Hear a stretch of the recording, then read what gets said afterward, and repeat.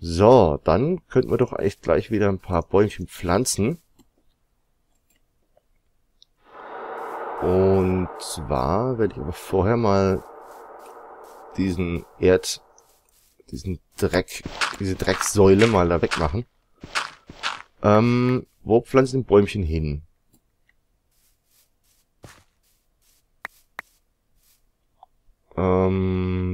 Tja, gute Frage, ne?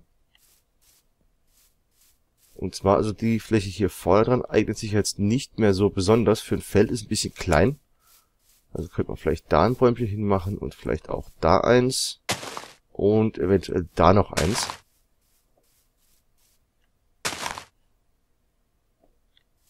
Und ich glaube, das hier werde ich mal ein bisschen begradigen. Einfach damit es gerade ist.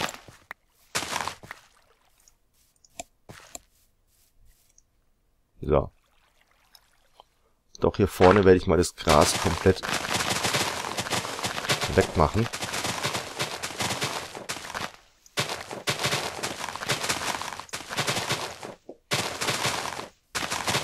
So.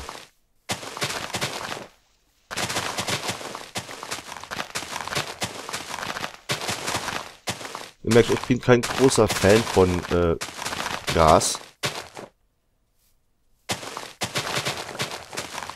So, würde ich sagen, können wir doch hier eigentlich auch noch... Da können wir einen hinsetzen und hier können wir auch noch einen hinsetzen. Und dann würde ich sagen, wird es, glaube ich, Zeit, dass wir mal unser erstes Feld anlegen, ne?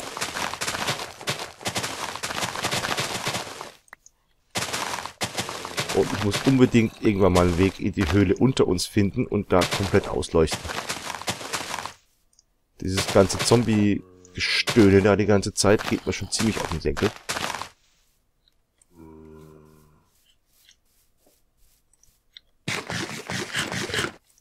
So, Holzhacke habe ich noch. Ach, da habe ich ja noch Steinspitzhacken drin gehabt. Ah, schade. Naja gut, egal.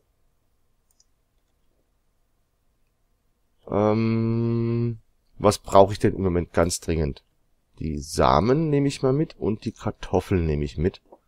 Dafür lege ich das hier rein und die Hacke brauche ich natürlich. Da habe ich noch mehr Samen.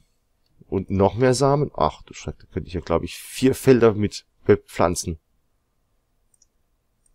1, 2, 3, 4, 5 sind 320. 335 Weizenkörner. Ja, das sollte doch reichen. Aber ich glaube, ich brauche auf jeden Fall noch eine Hacke. Die mache ich mir doch gleich mal am besten. 1, 2 Stöckchen und eine Steinhacke und Fackeln brauche ich auch noch wieder. Und zwar soll das dann quasi 63 Stück haben. Das sollte reichen eigentlich. Und dann würde ich sagen, machen wir uns auf zum fröhlich... halt. Stopp. Moment. Ich habe ja was Wichtiges vergessen und zwar brauche ich noch meinen Eimer. Der ist immens wichtig. Denn ohne Eimer kein Wasser und ohne Wasser kein Feld. Gut, dann holen wir eben erstmal Wasser. Und zwar so. Und gießen das mal in die beiden Felder rein. Einmal hier.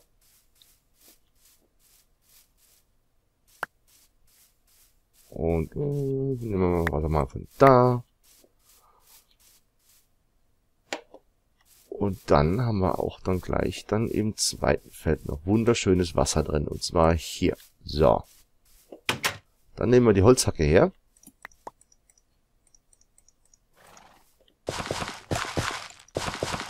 So, und zwar hat dieses Wasser kann quasi 4 Felder in alle Richtungen den Boden mit Wasser versorgen. Ihr seht, da haben wir schon ein paar dunklere Felder.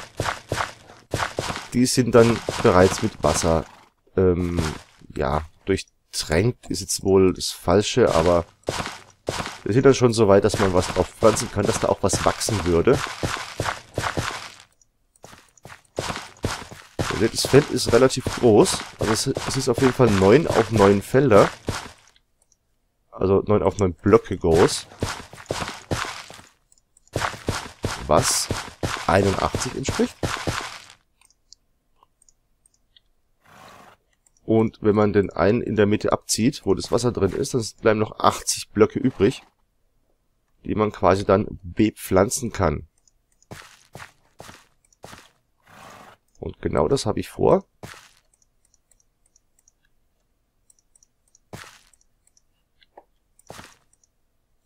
Ja, es ist vielleicht zwar nicht allzu interessant, aber ich finde diese Form der Felder deutlich effizienter als die der Dorfbewohner, die ja relativ viel Wasser mit relativ wenig Ertrag verschwenden.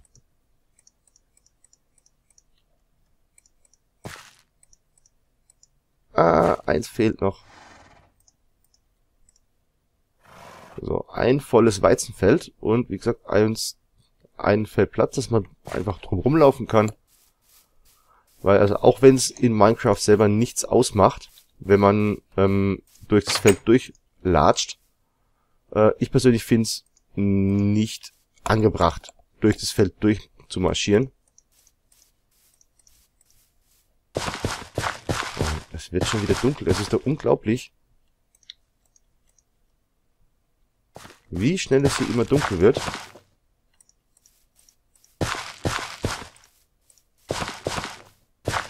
Bleibt also wirklich nur zu hoffen, dass mich jetzt dann nicht gleich ein Creeper von hinten anspringt. Obwohl im Feld drin sollte das eigentlich kein Problem sein, wenn man denn das Tor zumacht.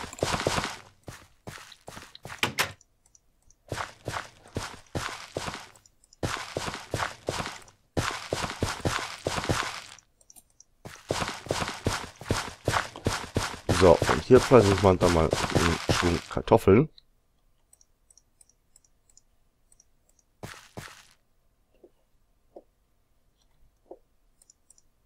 Und dann haben wir auf jeden Fall auf absehbare Zeit für uns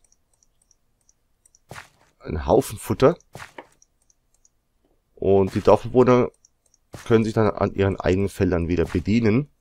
Das sollte ich vielleicht auch noch 1 oder 2 vielleicht mal erstellen. Einfach damit die auf gar keinen Fall jemals Hunger leiden müssten und sich zur Not, wenn wir denn noch ein paar Türen angebaut haben, sich auch vermehren könnten.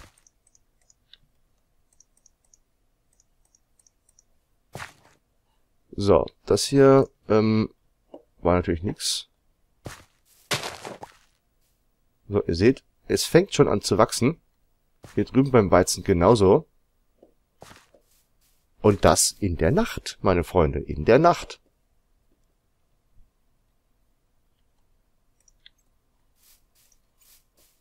So, und ich, da es Nacht ist, glaube, es wird Zeit, dass wir uns dann schlafen legen. Und am nächsten Morgen dann frisch und fröhlich wieder erwachen. Zunächst mal werden wir wieder aufräumen. Die Hacke da rein. Das braucht man nicht. Die Samen. Ja, was mache ich denn mit den Weizenkörnern? Ich glaube, die braucht man dann irgendwann später, um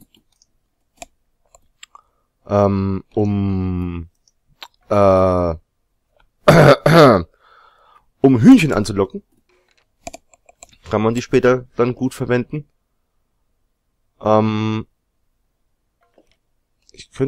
Weizen, den ich bis jetzt mal habe, könnte man eigentlich auch mal noch kurz zu Brot verarbeiten.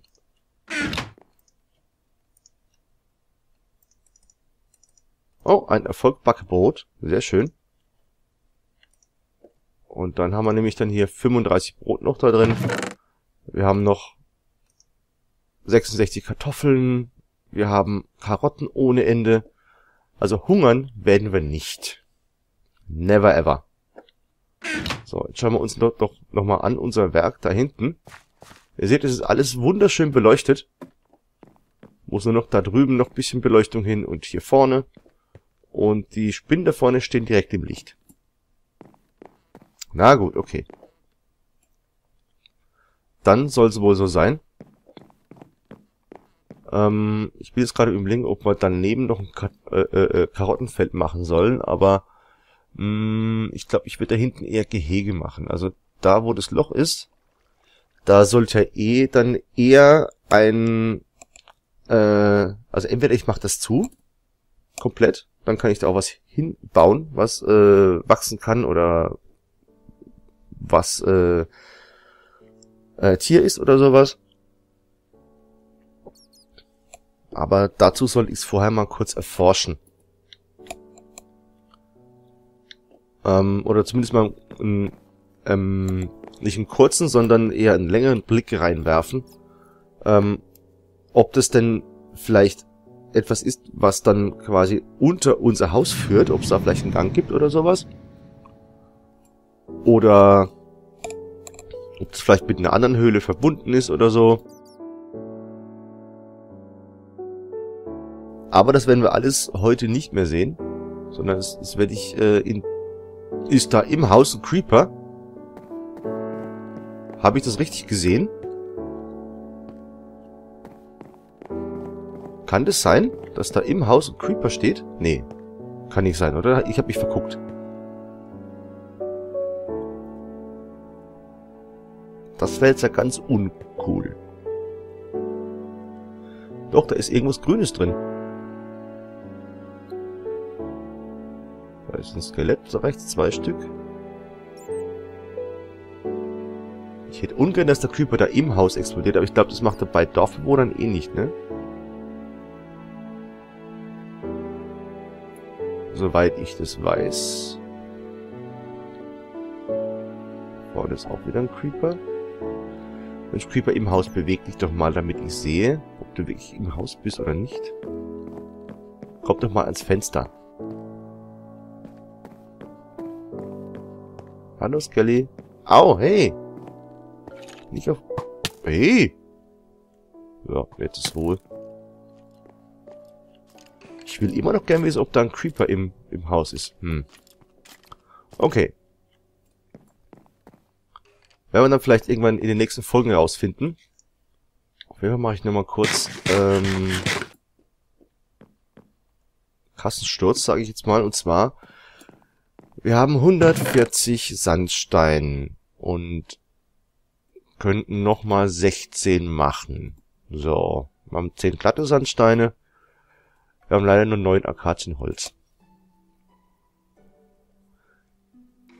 Gut, aber ich meine, man könnte ja trotzdem mal hier drin schon mal, also zum Beispiel diese Bruchsteine hier wegmachen und dafür Sandstein hinzimmern. Ich bin jetzt gerade überlegen, gibt es eigentlich eine Unterscheidung zwischen glattem und normalem Sandstein? Moment, das teste ich jetzt noch kurz aus.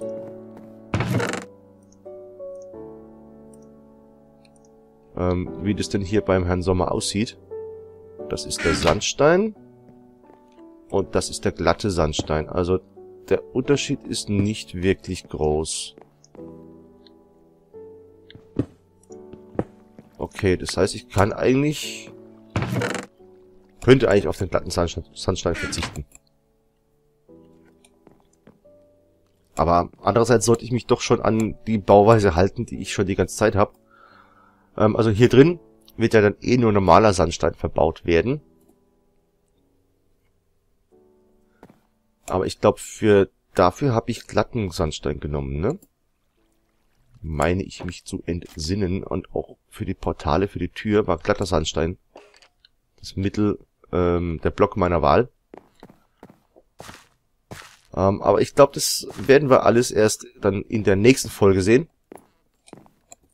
Denn jetzt werde ich mich dann gleich schlafen legen. Und in den nächsten Folgen werden wir dann mal das Haus umbauen. Zumindest so ein bisschen. Zumindest mal hier innen drin mal die Wände ziehen. Das Bett könnten wir eigentlich so lange schon mal woanders hinstellen. Und zwar dahin, wo nämlich nichts umgebaut wird. Hier mitten in den Raum. Die Truhe muss natürlich umgebaut werden. Die kommen dann da rein. Hier könnten wir dann mal anfangen, auch einen Keller anzulegen und die Treppe nach oben dazu braucht man dann eigentlich dann dieses Fenster? Also irgendeins der beiden Fenster wird ja wohl verschwinden. Und ja gut, hier für die Küche muss ich mir noch was Schönes einfallen lassen. Ach Gott, ich habe die ganze Nacht lang gelabert. Auch recht.